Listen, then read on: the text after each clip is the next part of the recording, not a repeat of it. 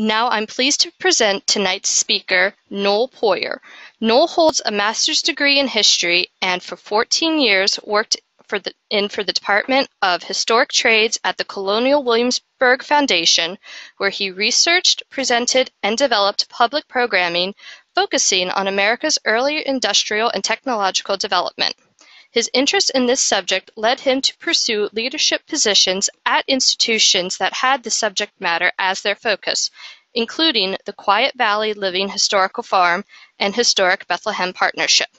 He has been the museum director for the National Watch and Clock Association since 2007 and is a member of the board of directors for the Early American Industries Association. Now I'll turn it over to Noel for tonight's presentation. Good evening, everybody. Thank you for spending your Sunday evening with us as we look at this really unique pocket watch, among others. For starters, before I begin, I'd like to thank our sponsors for this webinar, the Vortic Watch Company. As you know, these webinars are operated through a software called GoToWebinar, which has a cost involved in using it and making it available for free for our membership. And Vortic has been kind enough to underwrite this particular webinar on Luther Goddard, which makes sense given their strong attachment to American-made pocket watches and preserving and giving them a whole new life. So I'd like to thank Vortic for their sponsorship of the webinar this evening.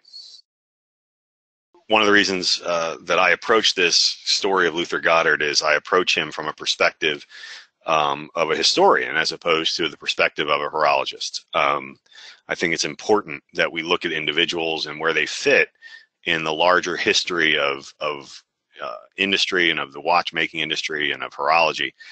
And what's interesting about Luther Goddard, what attracted me to studying Luther Goddard, was how he represents in many ways a bridge between two industrial revolutions. The Industrial Revolution that occurs in Great Britain in the early 19th and late 18th centuries, and the Industrial Revolution that is yet to occur in the United States in the 19th century, and we'll see more about why he's a bridge to that as we go along through the slides. I will stress that this is a talk that I typically give to crowds of folks who have no interest in watches whatsoever. They are typically more interested in history or in industrial history or technological history. So I focus more on that subject matter, but we'll look a little bit more at the watches as we go through. I've tried to take out some of the material that might not be relevant for this evening.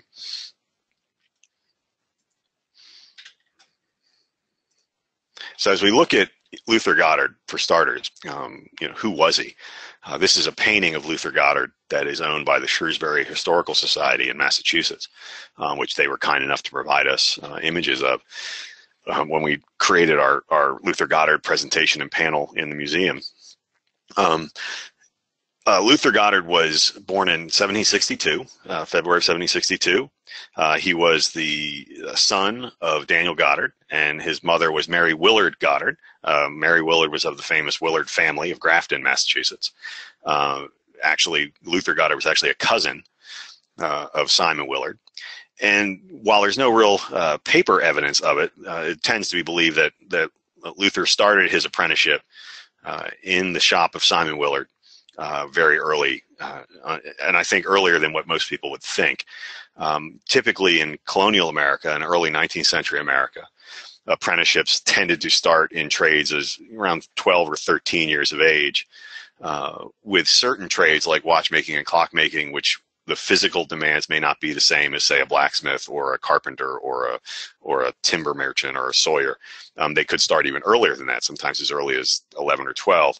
So the idea is likely that Luther Goddard started his apprenticeship in the shop of Simon Willard sometime around his 12th or 13th birthday.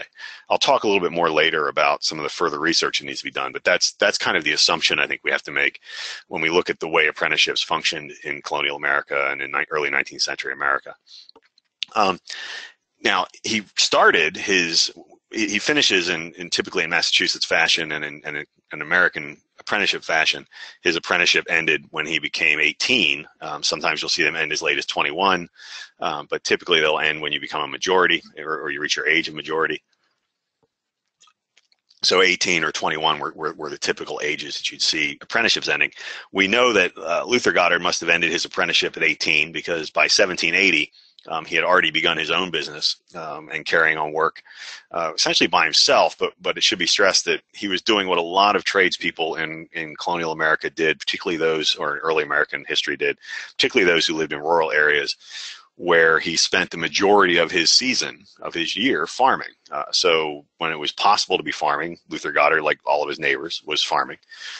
When the winter came around and farming wasn't possible, Luther Goddard then went back into his shop and began to work on clocks and watches and those types of objects. So he had a very, fairly straightforward business model at the time, a very typical early American business model you would have seen practiced in the colonial area as well as the early 19th century in America. By 1784, Luther Goddard moves to Shrewsbury, Mass. If any of you have been to Shrewsbury, Worcester, Grafton, they're all fairly close together, even by 19th century standards. In 1784, he purchases farm in Shrewsbury. As I mentioned, he basically farms in the farming months, during the seasons when it's possible to farm.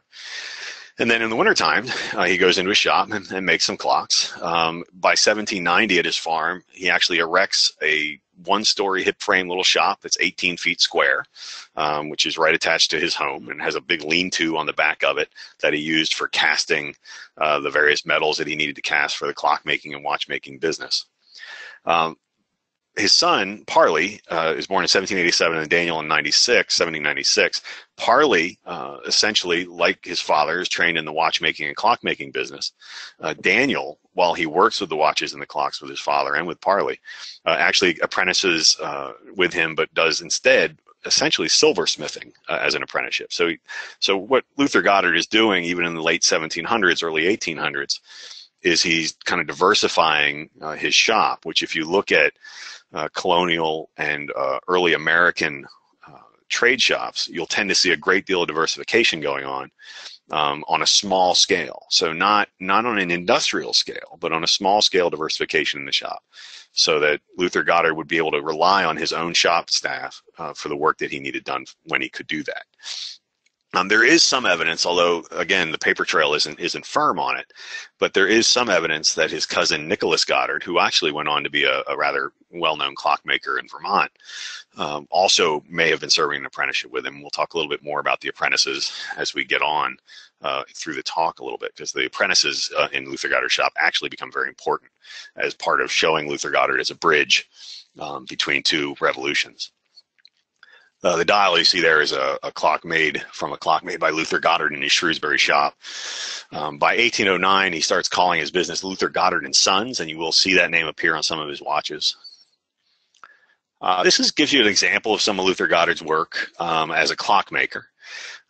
What's interesting to me about any of these clocks is, again, with further research, we'd probably be able to determine who the cabinet makers were working in the Shrewsbury area who might have been able to make this case for Luther Goddard and who this clock was made for. This is a clock that actually sold a few years ago at Delaney Antiques, which is where I stole these pictures from. You may be familiar that really, I have watches here, but the reality is in late 18th century, early 19th century America, virtually all of our finished products are what we consider kind of consumables or consumer products would have been imported from Europe. And the vast majority of those products are being imported from Great Britain. Principally, it's because Great Britain has begun its process of industrialization in the late 18th and early 19th centuries already. So they're already producing consumer goods in large quantities and efficiently.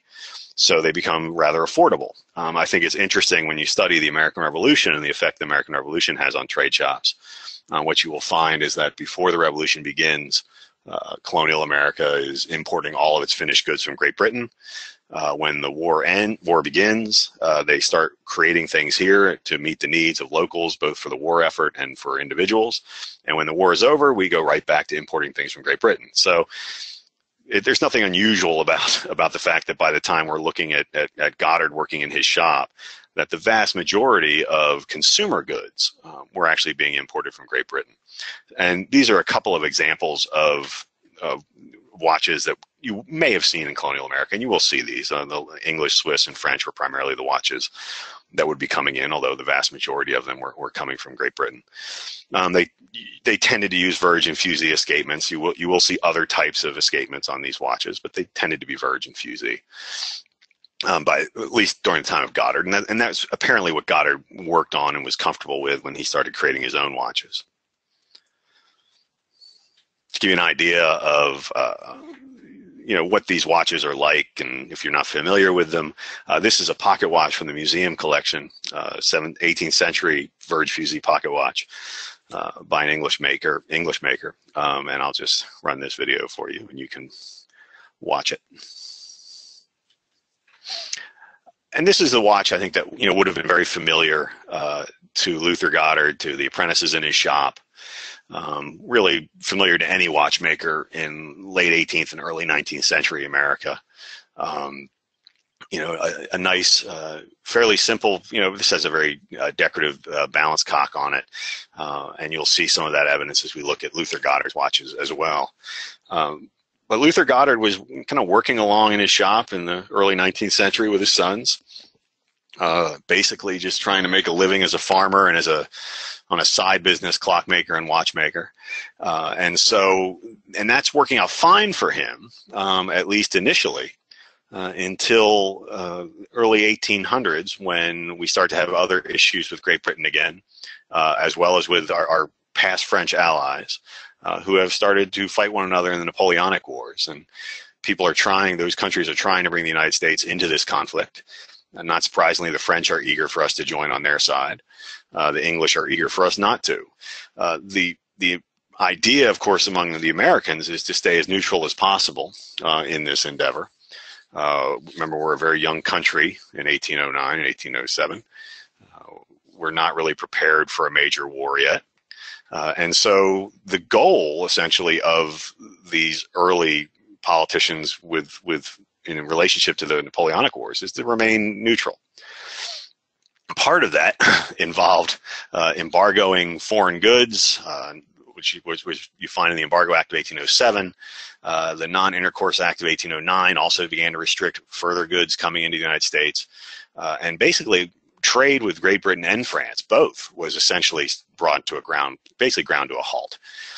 Those consumer goods that were coming in on a regular basis from Europe, as well as the raw materials necessary sometimes for men like Luther Goddard and other tradespeople to perform their trades, were also unable to be received. And so, well, they could get them. They got them on the black market, and we learn a little bit about that when we study Luther Goddard. With the War of 1812 beginning, what you see is basically it's impossible for the United States and for craftsmen and tradespeople in the United States to acquire those goods, and they end up seeing, you start to get to see again in the United States what we were seeing in America during the Revolution, which is an environment that is really ripe for individuals to begin to manufacture. And I really should put manufacturing in quotes, because we're not talking industrial revolution manufacturing scale. We're talking about kind of cottage industry shop manufacturing scales. So by 1809, when the Non-Intercourse Act of 1809 starts, Luther Goddard starts to go in the business of actually making watches. Now, there's something else going on in Luther Goddard's life about that same time, but we'll talk about that in a minute. His workforce, Luther Goddard's workforce by 1809, when he starts actually producing these serialized watches. Really, we know some of his apprentices. We know Parley Goddard was his son. We know that Daniel Goddard was also his son, who was in his shop working with him. Nicholas Goddard, who was a cousin, was likely working in his shop. There's another gentleman named James Harrison.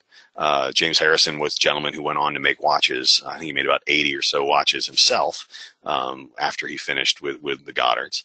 There's Jubal Howe, who, if you're familiar with Denison and that story, you'll know who Jubal Howe is. He went on to be a rather productive jeweler and watch case maker and very prominent Bostonian. And the other one is William H. Keith, who you might be familiar with as well, who went on to the Boston Watch Company, was instrumental in having the Boston Watch Company move from Boston to Waltham. and by the 1860s was president of the American Watch Company. So, I mean, what you're seeing here are these very interesting dynamic. Again, looking at Luther Goddard as a bridge, and we'll talk a little bit more about that. There were other workmen in his shop as well that we know about. There's a gentleman by the name of Samuel Howe, and Samuel Howe was a local historian, and he wrote a history of Shrewsbury, Massachusetts, in which he talked about Luther Goddard. Luther Goddard's very well known in that area, and he stated that many of the intricate elements and details used in the construction of his watches were Luther's own inventions, but that he was also obliged on many occasions that he had to procure skilled foreign workmen, as there were very few native mechanics, they call them mechanics, who could be found able and knowledgeable enough for the fine work of watchmaking. So we know both from Samuel Howe's records and his story of Luther Goddard, who is essentially, Samuel Howe was alive when Luther Goddard was in his very old. So he had a relationship with him, and so he's discussing this idea that there were former British soldiers that were serving in his shop. There was a local gilder who worked on the gilding for his watches. He had a local engraver that he worked on, although it is possible that given Daniel Goddard's silversmithing skills, he may very well have been doing some of the engraving as well. You will see some crude engraving on some of these pieces, but that's okay. If we look at his shop, I'm always fascinated by shops, and so I tend to spend a lot of time and energy looking at people's shops. And so this is a description from William H. Keith. You may be familiar, you may not be, with the fact that William H. Keith wrote his story, his own personal memoir of his life, which included a rather significant amount of information on Luther Goddard and on the shop and on his childhood as an apprentice in Luther Goddard's shop. And I think that when you read this description of Luther Goddard's shop, I think you could kind of replace Luther Goddard's name with almost any tradesman in the early 19th century who would have been dealing with these same issues. And also, not surprisingly, as you read through this, I'm not going to read it to you. You can do that. You'll notice they comment on the fact that the steel wire, the main hairsprings, the balance fusee chains, they all had to be imported. Oftentimes, he uses the term war prices. That's another term for black market if you look at these records. He also mentions that most of his tools were English, which we certainly shouldn't be surprised by that at all. That particularly in New England, that the majority of the tools being used by tradesmen there are going to be of English origin. That may not have been the case with clockmakers working here in Pennsylvania or with clockmakers working elsewhere. But certainly in New England, I think English tools would have been the most likely choice anyway. So when you read about his shop, you see he's got a fairly good operation going here. He's got casting being done for the watch parts. He's got finishing being done for the watch parts. He's got the manufacturing, the processing of the watch parts, the actual putting the watch together, the engraving of the watch, and we'll see some more details of those engravings as we go through and look at the watches. Luther Goddard's watches have a lot of similarities. One of the jobs that I've been working on, one of the things I've been working on with these watches is trying to photo document as many surviving examples of Luther Goddard's watches as I can, both in public hands and private hands. And so I've had a lot of interactions with other museums and with other collectors who happen to have Goddard watches, so we can kind of basically develop a baseline for what Luther Goddard's watches tended to look like and where they tended to come from and how he tended to put them together. Actually, just since this webinar has been promoted, I've had 2 other NAWCC members reach out to me and provide me photographs of their watches, of their Luther Goddard watches. And so I'm very hopeful that at some point we'll be able to have a complete documentation, at the very least, of all of the surviving Luther Goddard timepieces that are out there. When I first started this research, the general consensus was there was maybe 24 of his watches that have survived. I can tell you I've seen a lot of watches already by him, so I'm thinking we might have more than that entirely. So I'm hoping to be able to see all of them at some point and be able to study all of them. So let's take a look at some watches. The general consensus is made about 530 watches. We don't really know exactly. The numbering system isn't exactly complete. It isn't terribly consistent in a lot of ways. These are some examples from public collections. You see basically dial examples, and what you're looking at, of course, on most of these watches, and it seems to be fairly typical with Luther Goddard watches, is an Arabic dial. which is fairly straightforward, not terribly fancy. The cases are similar in a lot of cases when you look at these. The numbering system again is unusual because sometimes they don't make a lot of sense where they fall into it, where one watch falls into the numbering system. What's interesting is the Shrewsbury Historical Society actually has 2 Luther Goddard watches. So what you're seeing here is the dial and the case of one that they have, and then I'll show you the detail of the movement of the other. That we can look at. But again, it begs the question of how many of Luther Goddard's watches have survived and how many have not. Because after 1817, Luther Goddard basically stopped making watches. And I'll tell you a little bit more about that as I get closer to the end of my little talk. So a couple examples of the movement, the plates and the balance cocks. I've tried to include the numbering on here so it gives you an idea of what we're looking at in the higher. Now again, whether or not these numbers mean consistently that that's the order in which they were made or there was some other logic to the numbering system, we don't really know yet. You'll notice something that commonly appears is that these watches look very English, and that should not come again as any surprise. Where Luther Goddard is working, we know that there were English craftspeople working in his shop. They have an English history, an English heritage. Those are the watches they principally would have seen. So it's not terribly surprising that when Luther Goddard began watch production, that his watches were going to look and appear very similarly to the English examples that I think we're all familiar with. What you will notice as you look at some of these watches, as you look at the dial or the movements, is there's a couple of things that kind of jump out at you. On the watch number 155 and 51, these are the watches that were in the collection of the Time Museum. You'll notice how kind of crude the script is on the plates. The pierce work on the balance cock on both of those is still very nice, but the script is very rough. As you look at the later editions of the watches, if you look at particularly old Sturbridge's watch on the far left, number 621, so a much later version, very elaborate engraving, very nice lettering on the watches. Most of the watches will say L. Goddard. They'll say Shrewsbury, Mass. if they've been produced in Shrewsbury, but that's not necessarily the case on all of them. They usually will have their number. In some cases, the watches will actually have who they were made for on them, and I'll show you an example of that in a little bit. What's interesting is if you look at the L in Luther Goddard,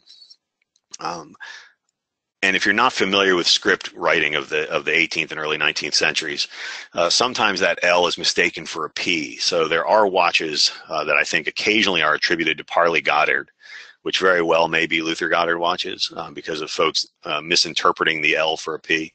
But it's fairly, when you look at enough 18th and early 19th century script L's, you tend to know what you're looking at.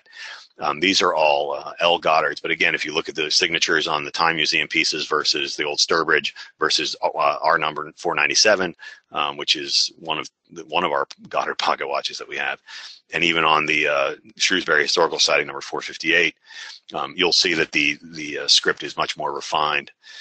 You'll also notice the motif that appears on both the one Time Museum and then also on the old Sturbridge Village is the eagle. And the eagle is a very common feature that shows up on the Luther Goddard timepieces. And I guess we shouldn't be terribly surprised by that, since Luther Goddard is producing these watches at a time in which America is essentially at war, both economically and then later physically. And so the creation of these watches with patriotic motifs should not be terribly surprising. As we look at our watch, and we'll look at another example later as well, there may also have been other reasons for that, and we'll get into that as well.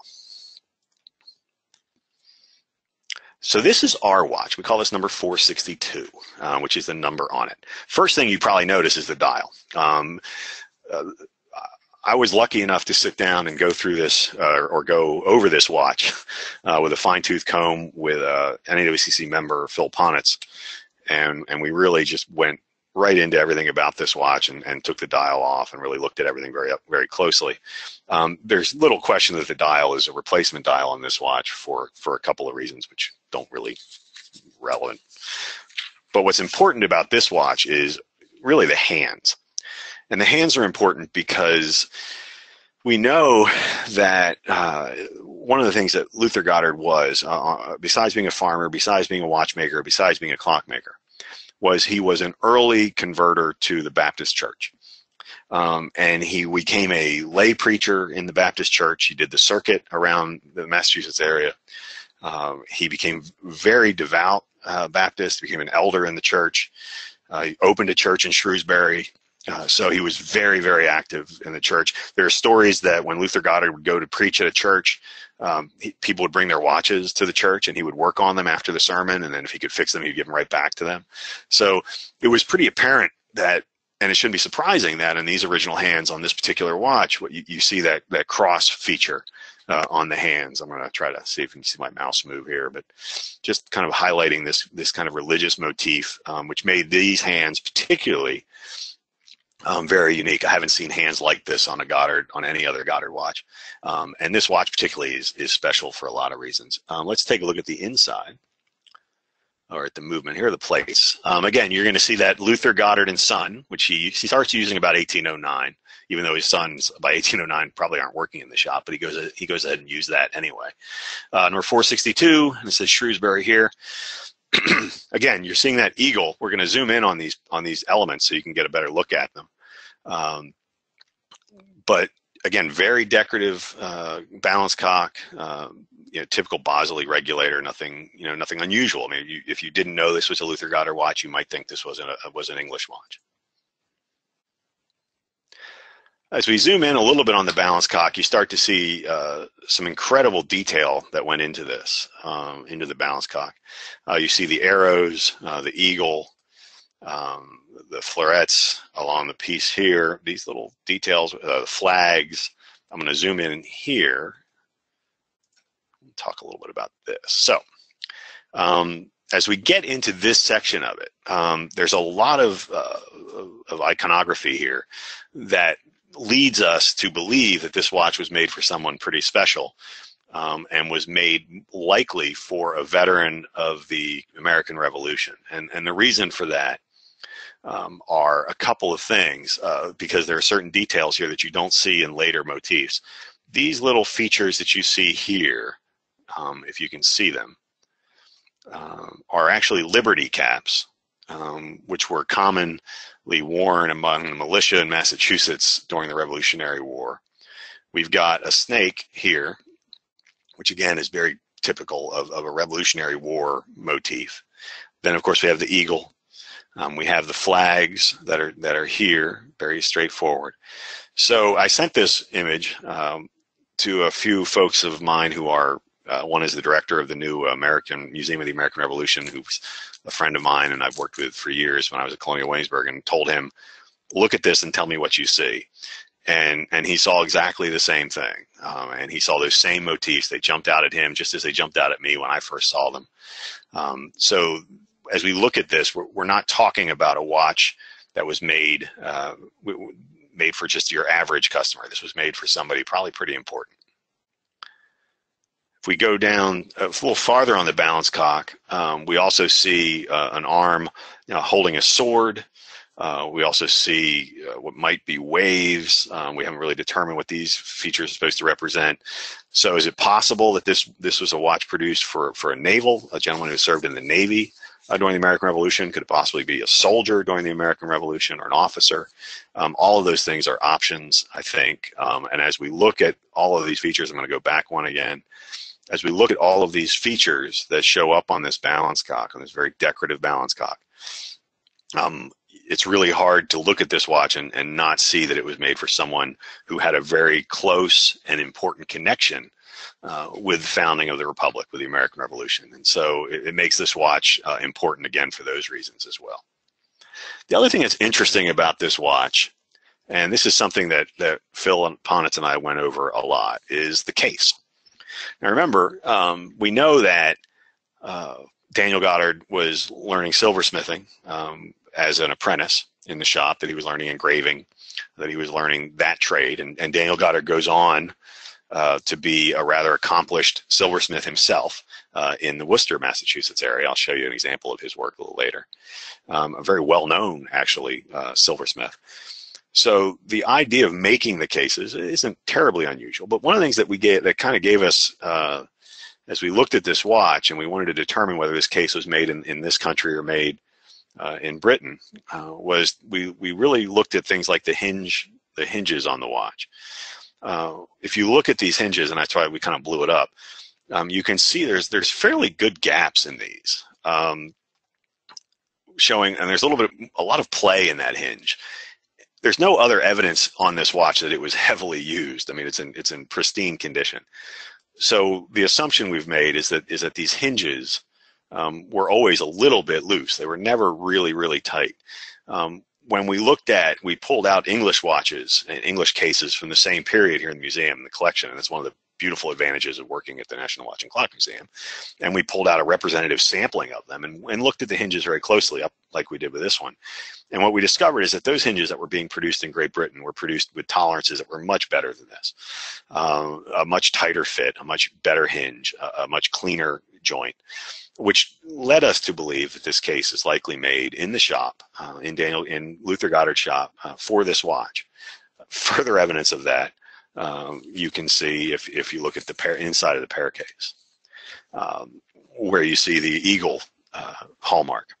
Now, going through all of our hallmarks that we've gone through here in the library and the archive, trying to find this hallmark, what we discovered is while we found hallmarks that are similar to this one, this hallmark is unique to this watch. We haven't seen this hallmark on any other piece or in any other listing of hallmarks. And you can send me pictures of hallmarks that look kind of like this, and I trust you have seen them, but none of them look exactly like this hallmark. The closest one we came to was a silversmith in New York City, which would be unusual for Luther Goddard to have done that. And so again, we're working with the assumption with this watch that it was all produced, the case, and the watch parts and the movement dial, or not the dial, but the various parts were actually produced in Luther Goddard's shop as part of this manufacturing process.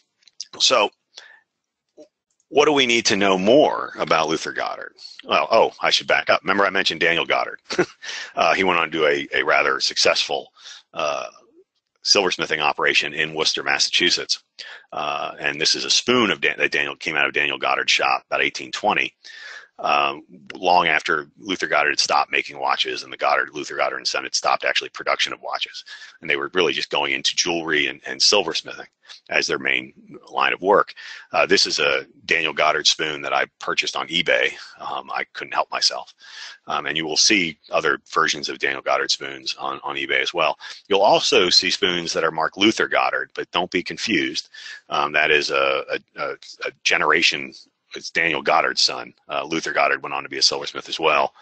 And you will find Luther Goddard marked spoons, but those are actually not our Luther Goddard. They're Daniel Goddard's son. But again, giving you letting you know that they have the silversmithing ability, and they were able to produce those things on their own. So what's left to do? I think that as we look at Luther Goddard, remember I mentioned him as a bridge. And he's a bridge because what you see going on in Great Britain, the Industrial Revolution in Great Britain that's occurring, Luther Goddard is duplicating that on a microscopic scale in his shop. He's diversifying his labor force. He's essentially doing the best mass production one can do in a small American shop in the early 1800s.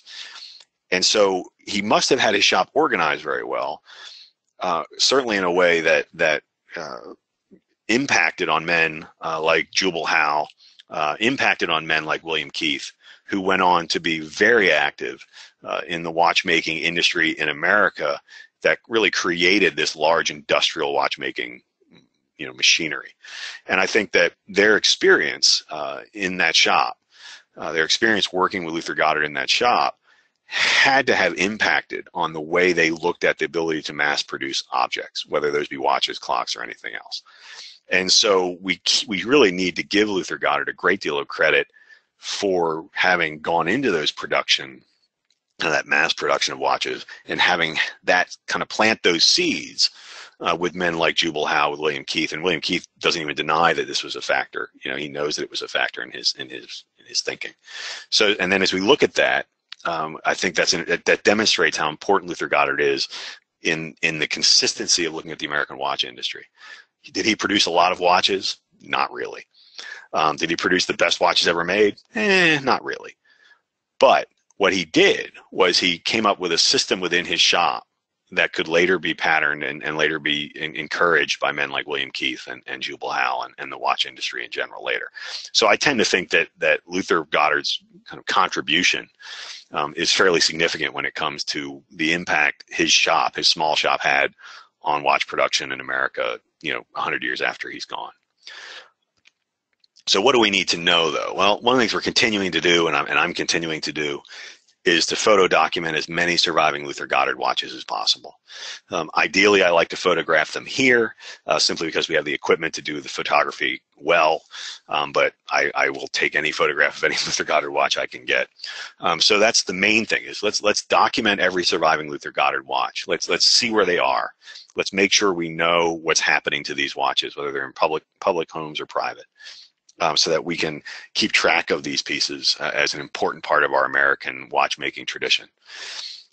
Secondly, we really need to look at further study in the archives in Massachusetts to get a feel for Luther Goddard's operations. We need to look up apprenticeship contracts. We need to look up bills of sale. We need to know who his customers were, who his clients were, who his neighbors were, so that we can start to track down and understand more and more Luther Goddard's operation and what impact that operation may have had on future American watchmaking traditions. And so the best way to do that is to get into the archives in Shrewsbury and Worcester, in Boston, and really look at those records and go through the microfilm and go through the original records and try to find out as much as we can about the shop, about Luther Goddard's operation, his property, and everything that was going on there.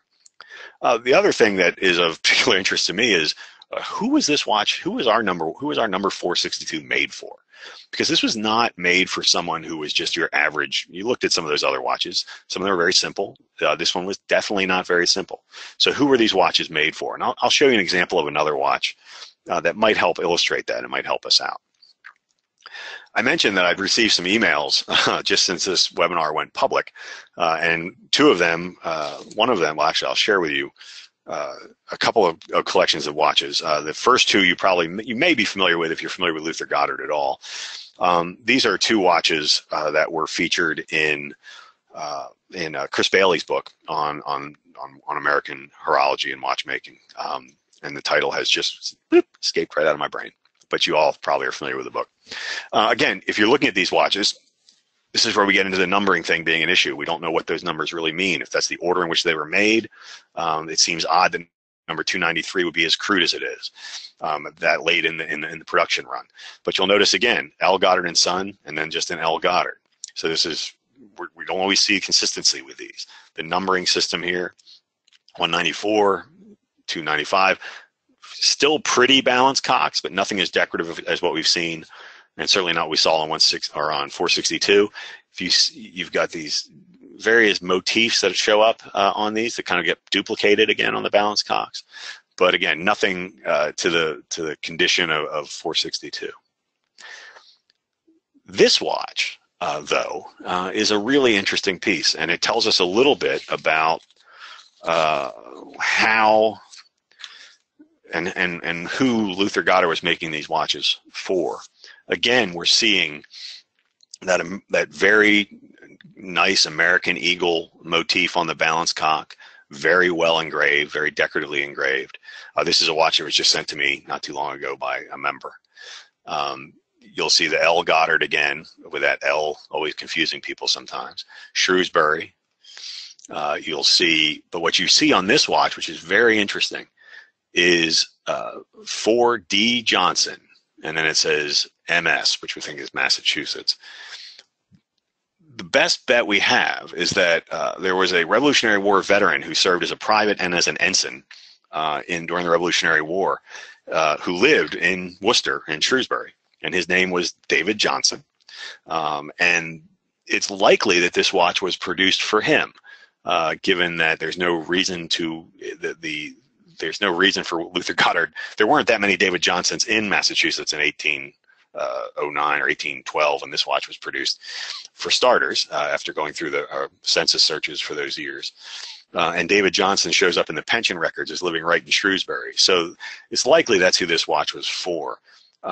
Again, showing that Luther Goddard has a pattern maybe of making these watches with this particular motif for men who had served during the American Revolution, as opposed to the standard balance clocks that you see on those other watches, which may have been made for customers who had not or simply couldn't afford to have this kind of work done. So this is an interesting, again, this is kind of an interesting watch for helping us look at number 462 and see how that watch was made and who it was made for.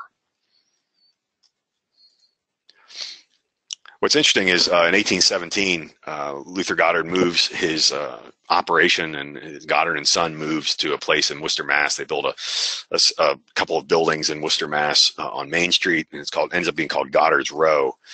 This is what it looks like in the mid 19th century, where you're looking at Goddard's Row, and his shops would have been located in these buildings. By the 1950s and 60s, Goddard Row was in this condition. Still not too bad though. Still businesses abound there. Radio Shack. Everybody needs a Radio Shack. But today, unfortunately, this is Goddard's Row. There are no buildings there anymore. The pictures you see, the first two pictures, came from a document that was put together in the 1970s and early 80s to help save these buildings. And unfortunately, they were not successful in saving these buildings and making sure that people understood, again, the significance of Luther Goddard, the significance and the role he played in the development of early American industry and manufacturing. So I think that's one of the other reasons why I have kind of delved as much as I have into Luther Goddard and his operation is it's important that we not forget the work that Luther Goddard did, and it's important that we not understand it's important that we understand how important Luther Goddard was in the scheme of bridging those two industrial revolutions in Britain and the United States, and giving and kind of sowing the seeds of mass production of watches in America. And I think that for that purpose alone, I think it's worth studying Luther Goddard more. Again, I'd like to thank our sponsor for this webinar, Vortic Watch Company. They're based in Fort Collins, Colorado. You can certainly go to their website and check out some of their watches. I actually own a Vortic watch. It's one of the few watches I've actually bought on my own. I don't typically buy anything anymore. But I had to have one of these watches. They take orphaned pocket watch movements and they give them a new home right on your wrist, and it's really a neat practice. So again, thank you to them as our sponsors. I'd also like to throw out a couple other thanks. I'd like to thank Philip Ponitz. He's probably not listening, but that's okay. But I want to thank him. I learned an awful lot about our particular watch by sitting down with Philip for an afternoon, and so I want to thank him for that. I'd like to thank Linda Davis, who's the curator at the Shrewsbury Historical Society. Linda has been incredibly generous and helpful in providing documents and information for me on Luther Goddard when I ask her, and she's been sweet. They also provided us the actual painting image of Luther Goddard, which was wonderful to have. And I'd also like to thank those private collectors who have provided images and information on their Luther Goddard watches that I was able to share with you tonight. I think it's really important that we all understand how important Luther Goddard is in the scheme of our American history of horology. And I'm happy to take some questions from you guys now. So actually, no, we do not have any questions this evening. Oh, awesome. I take that back. One sneaked in at the very last minute from George. What made Goddard stop producing watches, and what did he do in his later years? Luke, what basically made Goddard stop producing watches was the need to produce watches went away. That's the main thing. The War of 1812 ended in 1815. There was no need for watch production to go on anymore. You could once again import your watches from Great Britain at a cheaper price than Luther Goddard could produce them in his shop. The other thing that happened with Luther Goddard was that he decided to go full-time into preaching and being a minister in the Baptist church. And that was really how he ended his life, was principally as a minister and active in the Baptist church in Massachusetts. So it was a combination of those two things. Daniel Goddard and Parley Goddard continued to repair watches, and you will occasionally see a watch with Poirier Goddard's signature on it, but it's typically an English watch that he just simply put his name on. So the Goddard sons continue to do silversmithing and watchmaking and repair, but certainly not in the scale that Luther Goddard was doing it. And then a question from Joe came in. It said 462 seems to have a name scratched into the back of the watch. Has any research been done on this? And if it is, what is that name? We haven't been able to make out what that name is yet. So what we're hoping to do is do a different photography of that. I've been talking to some professor at the Millersville University who can do a special kind of photography with the silver, which will bring those lines out a little clearer for us, but we haven't been able to make them out yet. All right, then we have a question from Robert came in. Are cases always eagle hallmarked on the inner and outer cases? No, not always.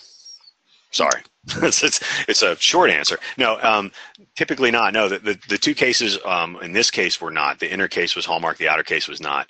If it had been an English case, we know there would have been hallmarks, well-known hallmarks on the cases. So there was other evidence for why we leaned towards an American manufacturer of that case.